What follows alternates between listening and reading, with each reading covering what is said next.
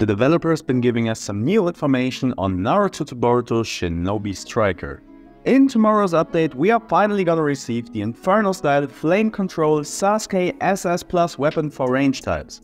They also said that the flames will be able to pierce through enemies and deal continuous burn damage. So you basically have a damage over time AoE kind of heavy attack like we've already seen on the Kazekage puppet, but this one will be able to hit multiple enemies, so it's gonna be insane for base battles and stuff like that.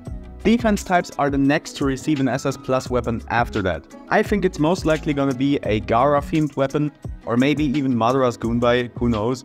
Let me know what kind of defense weapon you would wish for in the comments, but they will also give us some more information on that towards the end of August.